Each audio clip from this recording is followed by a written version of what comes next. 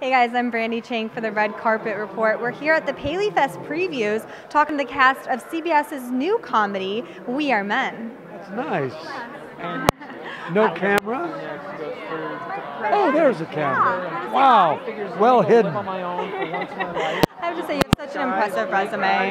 You've done so much in your career. What really stood out about this project in particular that you were like, I want to work on this show? Well, I was looking for a project, a character that was very different from Monk. I did 8 years of that, and it was a lot of fun, but it's always good to change it up.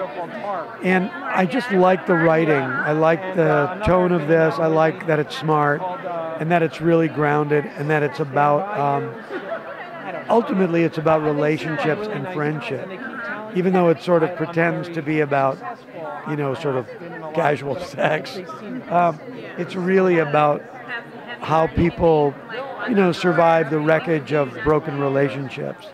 And so there's a sweetness to it. What are some of the most meaningful and defining relationships in your life? In my life? Oh, wow. I've been married to the most perfect woman for 21 years. I have 2 lovely daughters who are my heart and soul. I'm from a very large family. I'm one of 10 children. All of my siblings, we try to stay close. So those are key relationships in my life. Your character on the show was not so successful in his marriage. No. 4 marriages. What advice would you give him? To my own character? Well, I think the first would be to get out of himself a little more, because I think he's too sort of self-centered, and that's probably why his marriages were doomed. And then what are you hoping that fans get out of watching this show? Well, I hope that they, maybe for people who are contemplating divorce, that maybe it'll steer them away from it. And for people who are already separated or divorced, maybe it'll, you know, allow them to laugh at themselves and us. But mostly it's just a really great, light, fun ride.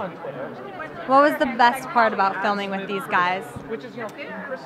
Well, they're just all so different, and they're all so funny. They're just, you know, it's kind of the perfect combination of actors who are generous, humble, very, very grateful for the great situation that we're in. And that's something you don't often see in this town. Do you have any last words for our viewers at home that are looking forward to watching We Are Men? I hope you love our show as much as we do. Thanks again for watching. If you like this interview, click like. And be sure to subscribe for more interviews. And leave a comment below and let me know what is your favorite Jerry O'Connell show. I like sliders. See ya.